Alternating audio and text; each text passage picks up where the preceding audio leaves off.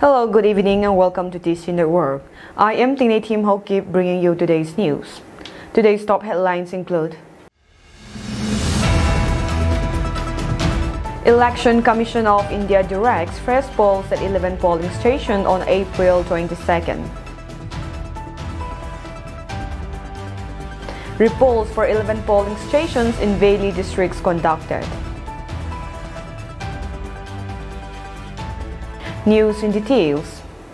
The Election Commission of India has, under Section 58(2) and 58(a)(2) of the Representation of the People Act 1951, directed that the poll taken on 19 April 2024 Friday in respect of 11 polling stations in one Inner Manipur Parliamentary Constituency to be void and appointed 22nd April 2024 Monday as the date for taking fresh polls at the said polling stations, with hours of poll from 7 a.m. to 5 p.m. The polling stations slated for repoll included 3/11 Sajep A and 3/21 Hurai Thongam Laikai under Hurai Assembly Constituency, 4/43 Bamom Kampu North A, 4/44 Bamom Kampu North B, 4/45 Bamom Kampu Southwest, and 4/46 Bamom Kampu Southeast under Setrigao Assembly Segment, 5/31 Khoman Zone 5A under Thongzu Assembly Segment, 10/1 Iroy Semba, 10/6 Iroy Semba Mamang Laikai, and 10/7 Iroy Semba Mayay Laikai under Yuripok Assembly Constituency, 18/22 Khaidem Makha Polling Station under Kongthogzam Assembly Segment. The Chief Electoral Officer Pradip Kumar Jha has appealed all voters of the polling stations to come out in large numbers to exercise their franchise. With poll rigging, violence, vandalism of electronic voting machines reported in the Inner Manipur Parliamentary Constituency, the Chief Electoral Officer Manipur had earlier recommended the necessity for holding fresh polls in several polling stations in Manipur. The recommendation comes amidst the complaint filed by Manipur Pradesh Congress Committee demanding fresh polls in 36 polling stations in the Inner Manipur parliamentary seat. It is worth mentioning that the Manipur Pradesh Congress Committee on April 19 had written to the CEO Manipur for repolls in 36 polling stations under 11 assembly segments. As per the letter, the polling stations which fall under 11 assembly constituencies, including Haingang SC, Hurai SC, Setrigao SC, Thongzu SC, Kairao SC, Andro SC, Yaiskul SC, Sekmai SC, Kongthogzam SC, Oinam SC, Moirang SC, and Suknu SC.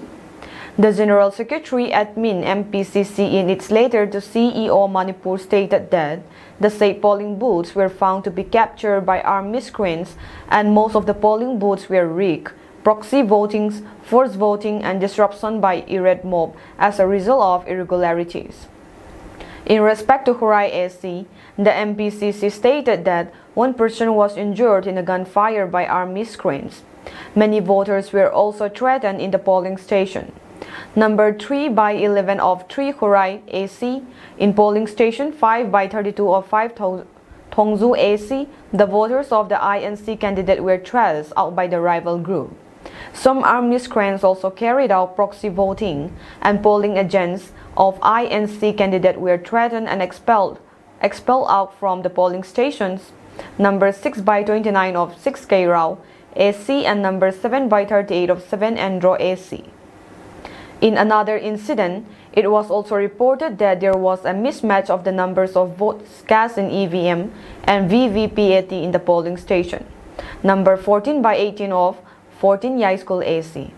In this regard, the Congress booth agent of the state polling station has lodged a complaint to the presiding officer for repoll.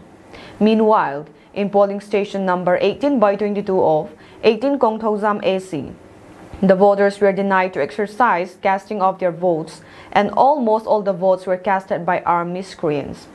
In polling station number 25/1 and 25/2 of 25 Oinam AC, the voters were illegally forced to vote against their will by armed miscreants. A repoll was conducted today for 11 polling stations where various illegal practices were carried out during the first phase of inner parliamentary constituency election, which was conducted on the 19th of April. As per information given by the Election Commission, 11 polling stations conducts repolling today from 7 a.m. till 5 p.m. since various miscreants capture votes and destroy EVM on the day of election. The places where repolling was conducted are under Tri Huray SC jurisdiction, Moirang Kampu Sajep Upper Primary School polling station, and SC Bobby Primary School East Wing polling station at 3/11 Sajep A under 4 Sitrigao SC jurisdiction, Bamon Kampu Upper Primary School at 4/43 Bamon Kampu North A. Pioneer Academy polling station under 4/44 Bamon Kampu North B. Under High School North Wing polling station, Irilbung High School North Wing polling station under 4/45 Bamon Kampu Southwest. Irilbung High School South Wing under 4/46 Bamon Kampu Southeast. National Children's School polling station at 5/31 Homanjon VA under 5 Tongzu SC. Iroy Simba Upper Primary School Eastern Wing polling station at 10/1 Iroy Simba under 10 Euripok SC. Iroy Simba Upper Primary School Western Wing polling station at 10/6 Iroy Simba Mamang Laikay. Iroy Simba Upper Primary School Middle Wing polling station at 10/7 Iroy Simba Mayang Laikay, and Haidem Primary School Southern Wing polling station at 8/22 Haidem Maka under 18 Kongtozam SC jurisdiction respectively. Unlike the previous polling, no disturbances were reported at today's polling. Some of the other polling stations which reports conflicts and violence during the April 19 polling day are National Children's School polling station at 5/31 Homanjon VA, where around 8:30 a.m. on April 19, men with guns were seen driving into the polling station with a four-wheeler, where they captured the polling booth for around 30 minutes, and few minutes after they left, the angry mob destroyed the EVM machines and a repoll was conducted. In Fal East SP, K. Megachandra and Central Armed Police Force run to the spot on getting the news, but the armed miscreants shot a 65-year-old elderly man.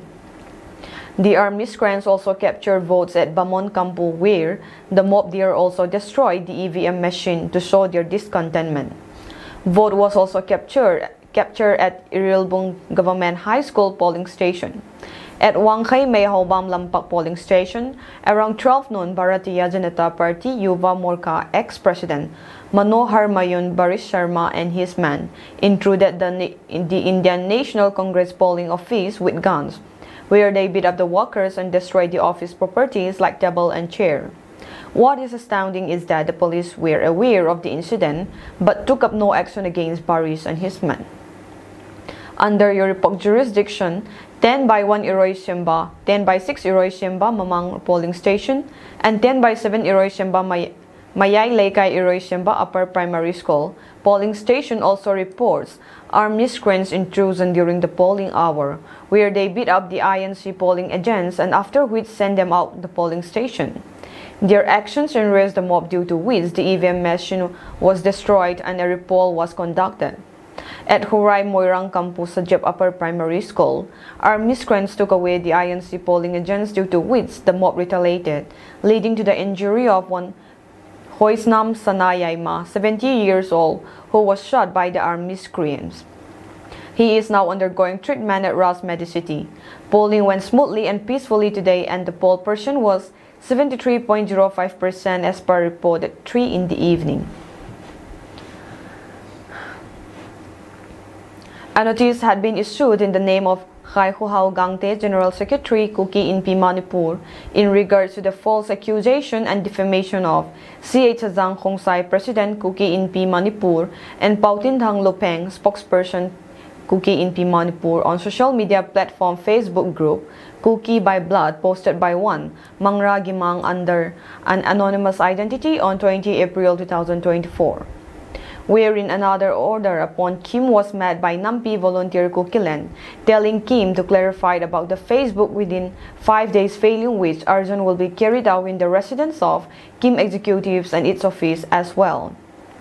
The Kim greatly condemns this false accusation and warning made upon it by some anonymous person and group. When the nation is facing such calamity, it is such a shame that we are still falling for our enemy traps. This is not the first time such false and proofless accusation is made upon Kim, and it is one of Biren's subordinates' propaganda to dishearten Kim leaders, and such betrayers shall be cursed by the whole nation and should be disowned. Warning made upon Kim leader by Nampi volunteer Kuki Land is quite shocking because patriotic Kuki village volunteers will never issue such warnings against their leaders, but instead work for the welfare and protection of its citizens and leaders. Their uncivilized behavior will pain the real patriotic Kukis of village volunteers. Hence, by the order of Kuki INPI Legal Affairs, they are asked to apologize and make a clarification on the 23rd of April 2024, and he should be accompanied by Nampi Volunteer Kuki Land at Kim's office, Lamka. It is such a shame on how we have the audacity to warn Kim, the apex body, in the name of volunteers from time to time, and is already intolerable. The citizens are requested to stop such savage and uncivilized actions. The Naga People's Front NPF has demanded a report in the polling stations falling under Churachandpur and Saikot Assembly constituencies, alleging large-scale boot capturing by armed militants of the district. The election agent of NPF candidate Timothy Zimik wrote a letter addressed to the returning officer of 2 Outer Manipur parliamentary constituency on Saturday. The letter stated that it has already been widely published by the Kuki community's MLAs and CSOs that a large number of Kuki voters had been displaced to other states and towns, including Mizoram, Assam, Delhi, Kolkata, etc., said the Hills Journal. The Kuki community had been petitioned before the Supreme Court of India to allow those thousands and thousands of internally displaced Kukis to allow them to vote, but their request was rejected by the court in its final order dated 15/4/2024 in writ petition civil number 243 of 2024, it added. But the votes of those thousands and thousands of internally displaced people belonging to Kuki community have been casted by impersonation and by boot capturing in various polling stations by the armed miscreants militants groups. The letter alleged arguing to ascertain the facts from the CCTV footages installed in the said polling booths. NPF also alleged that there was a high polling percentage in the polling station situated in Churachandpur town, 58 Churachandpur AC and 59 Saikot AC under Churachandpur district.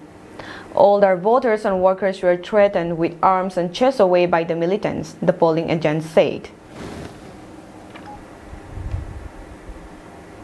In regards to the second phase of Lok Sabha election to be conducted on the 26th of April 2024, today at Firjol district, election officer for 2 assembly constituency underwent final round training at 10 a.m. in Churachandpur Government College. The election officers who were trained are divided into 3 groups, namely Presiding Officer, Polling Officer 1 and Polling Officer 2 respectively. The officers who got their final round training were to be on duty at Firjol district and under Thanlon SC jurisdiction 123 polling officer and presiding officer for 41 polling station.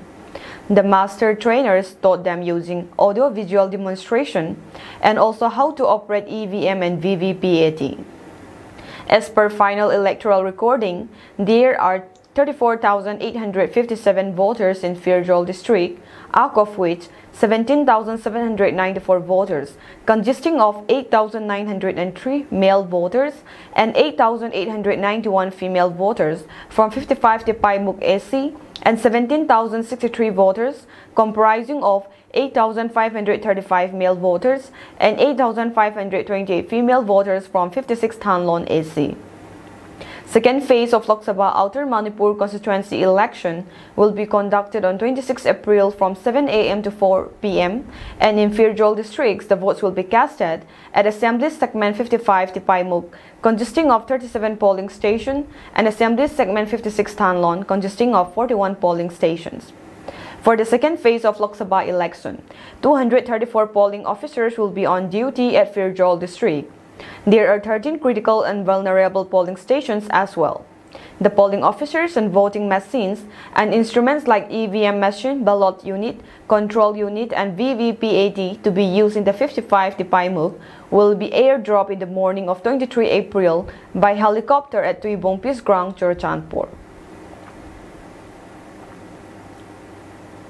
Today, the 22nd of April 2024, the Indian Army Joint Forces along with Bisnupur Forest Division jointly campaigned in Bisnupur and Churachandpur district in regards to War Art Day. The campaigners plant trees as a means to survive climate change.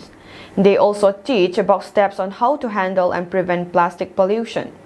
They have an interactive program with the locals. Today, around 500 tree saplings which are of different varieties were planted. The areas where tree saplings were planted are Kumbi, Saiton, and Saidan villages respectively. The trees are planted with the hope of creating a better, greener, and safer environment, said one of the campaigners, to moderate the climatic change and prevent soil erosion, and also to provide a safe environment for the future generation. These trees are planted, they added.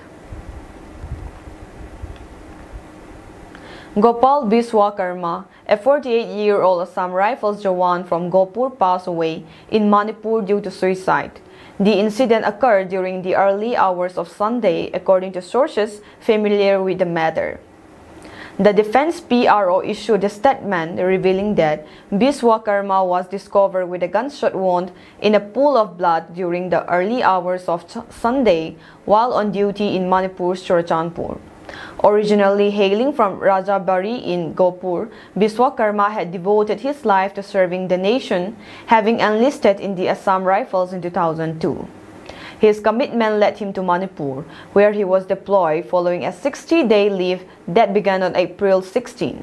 Biswakarma leaves behind an elderly mother, wife, 2 daughters, and 4 elder brothers.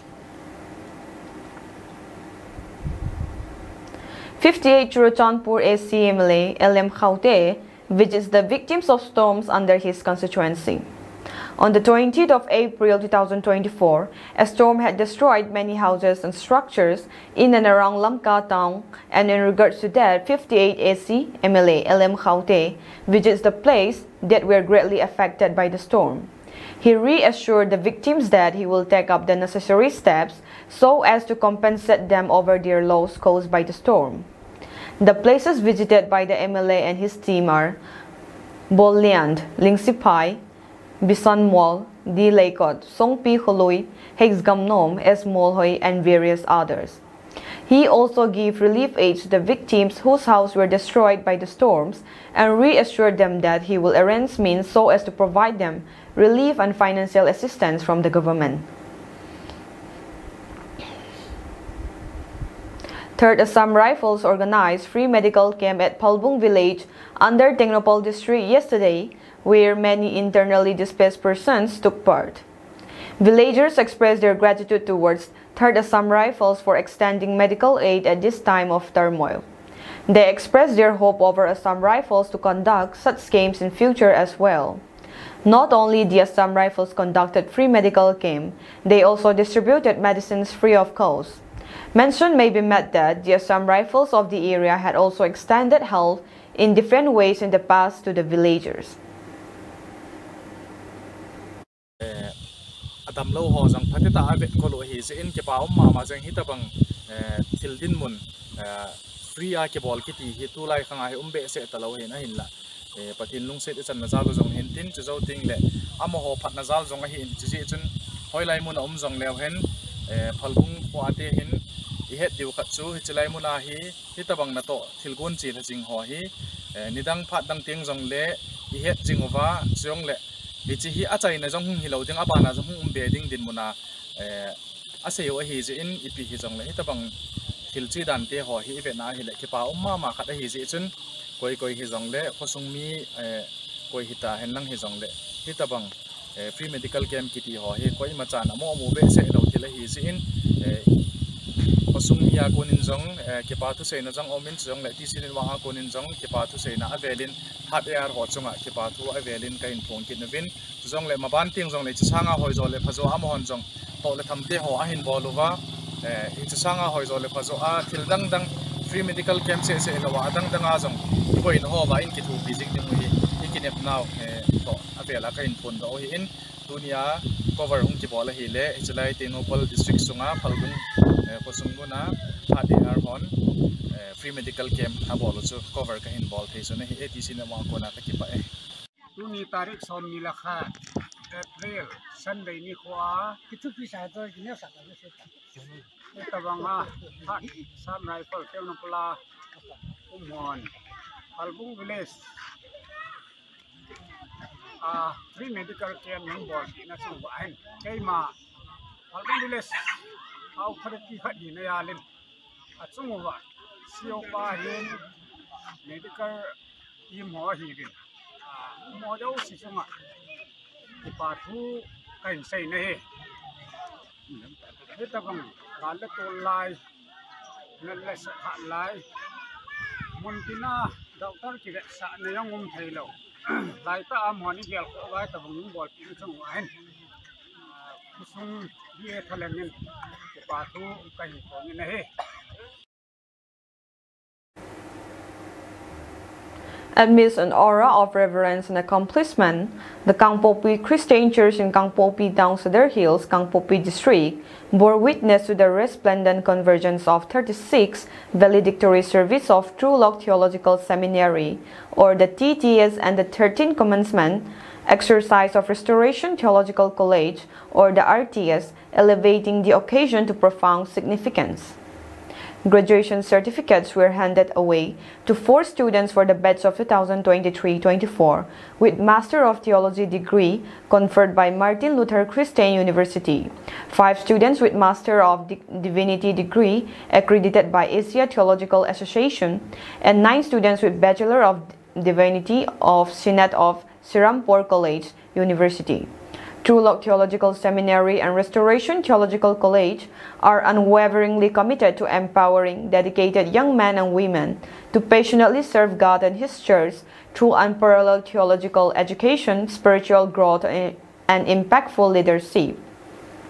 The seminary, founded on July 25, 1983, and the college established during the 33rd Kuki Christian Church Assembly at Kangpopi on April 15, 16, 2011, stand as beacons for the urgent restoration of humanity and the reconciliation of divided churches, echoing the very essence and missions of the Lord Jesus Christ. The seminary felt a pressing duty to advocate for unity, love, justice, and peace within the church and society, confronting the stark reality of a world plagued by divisions, violence, hatred, corruption, materialism, individualism, and grave existential threats. Since 1983, over 690 students have embarked on their journey beyond graduation. While some have bid farewell, the overwhelming majority are actively shaping the spiritual and societal landscape of Northeast India, Bangladesh, Nepal, and Myanmar through their dedicated ministries. The True Lock Theological Seminary is affiliated to the Synod of Serampore College, University, West Bengal, with the Restoration Theological College is accredited by Asia Theological Association and associated with Martin Luther Christian University. The splendid ceremony kicked off with the arrival of the graduating students, followed by an invocation by Pastor Neta Chongloy. Then, Dr. Hemkuchon Chongloy, principal of TTS-RTC, delivered a welcoming address and presentation.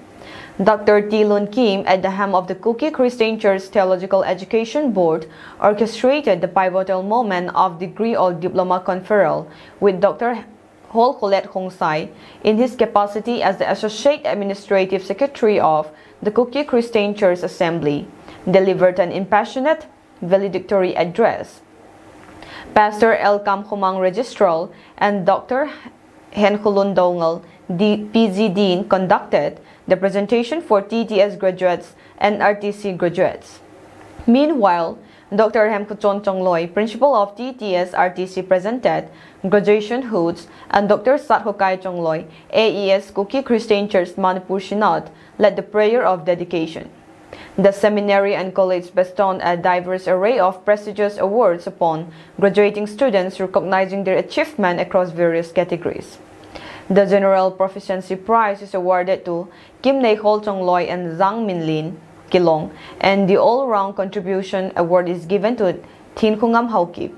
Boygin Chongloy received the Language Prize in Hebrew Preliminary and also the Language Prize in Greek Preliminary, along with Hun Khumin Kipgen, Zhang Minlin Kilong, and T. Let Tin Chon Chong Tu were honored with the Theology of Restoration Award and the Promising Preacher Prize respectively, while Zhang Kulun Khongsai and Boygin Chongloy earned the Academic Award in Old Testament and New Testament respectively.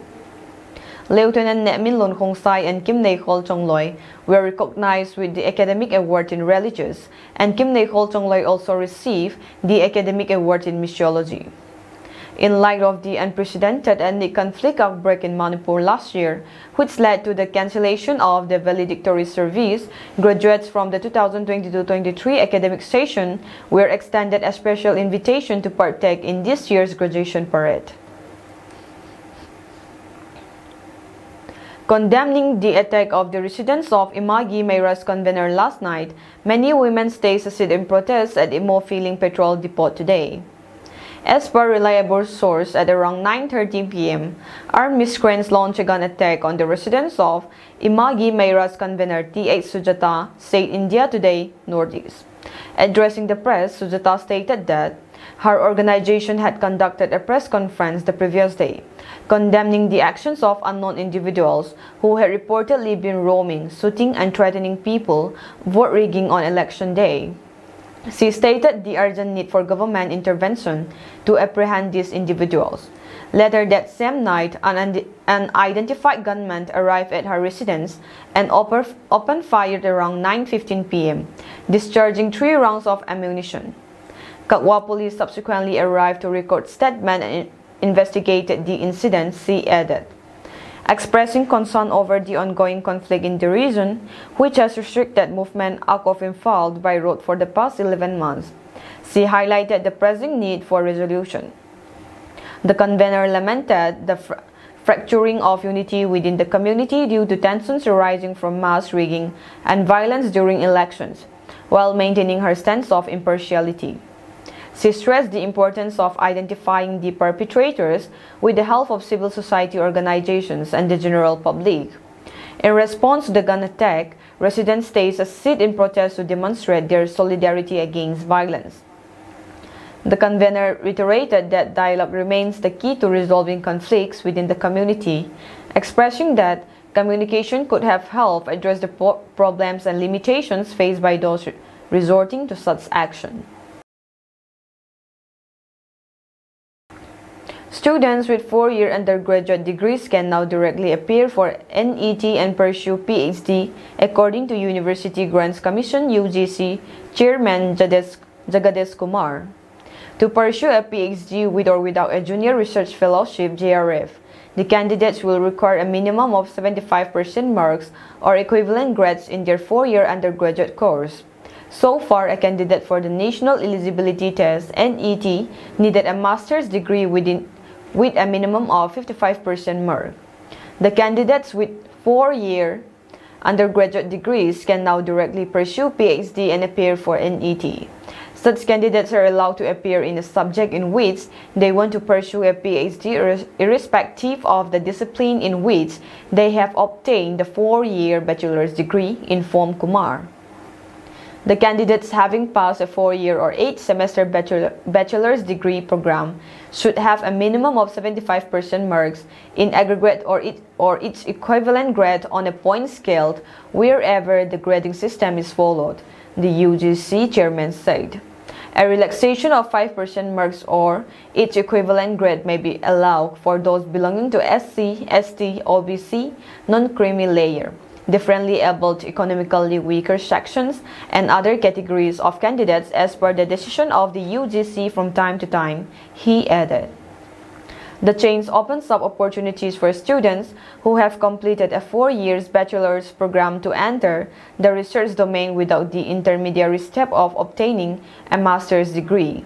Meanwhile, registrations for the UGC NET June 2024 began on April 20, 2024, and the last application date is May 10, 2024. Candidates who want to apply for NET can visit the UGC-NET official website https://ugcnet.nta.ac.in/. The examination fee submission deadline is May 11 to May 12, 2024. The correction window will open on May 13 and be accessible until May 15, 2024. Severe heatwave conditions will continue over East India during the next 4 days. The India Meteorological Department (IMD) has forecast that a heatwave will prevail over parts of Odisha today and over West Bengal, Jharkhand, Bihar and Uttar Pradesh during the next 4 days. As per News on Air, the IMD also said that hot and humid weather will continue over West Bengal, Andhra Pradesh, Tamil Nadu, Puducherry, Karnataka and Kerala till the 25th of this month. Meanwhile, the weather agency has forecast heavy rainfall with thunderstorms, lightning and gusty winds over northeast India and adjoining regions during the next 3 days. These conditions will prevail over Arunachal Pradesh, Assam, Meghalaya, Nagaland, Manipur, Mizoram, Sikkim, Tripura and West Bengal till Wednesday. Over North India, IMD said that light to moderate rainfall, snowfall, thunderstorms, and lightning will descend over Jammu and Kashmir, Himachal Pradesh, and Uttarakhand today. Rajasthan and Uttar Pradesh will face rainfall, thunderstorms, lightning, and gusty winds today. In central India, these conditions will also prevail over Madhya Pradesh, Maharashtra, and Chhattisgarh for the next 2 days. In South India, similar conditions will present over Tamil Nadu, Kerala, Karnataka and Puducherry tomorrow and over Andhra Pradesh and Telangana till Wednesday. Unknown gunmen killed 2 custom officers in western Pakistan, officials said on Sunday, following the killing of 5 other custom officials in the area in recent days. No group has claimed responsibility for the 2 attacks since Thursday, which police said they were investigating. Security in regions of Pakistan bordering Afghanistan has deteriorated in recent years. Attacks, some claimed by the Pakistani Taliban, Islamist militant group, have risen, mostly targeting police and security officials. Custom officials were present for checks when a non-person opened fire, said the District Deputy Superintendent of Police, Muhammad Adnan, adding that 2 people were injured and the area on a busy highway had been cordoned off. 3 days ago, 5 officials, including an officer of the Customs Department, were killed in a shooting in the same area and the attackers escaped, he said. The rise in attacks has escalated tensions between Pakistan and Afghanistan's ruling Taliban administration. Pakistan, saying militants have been using Afghan territory to launch attacks, has called on the Taliban to take action and carried out an airstrike last month on Afghan territory. The Taliban had denied allowing the use of Afghan soil for militancy and said Pakistan's security issues are a domestic issue for Islamabad.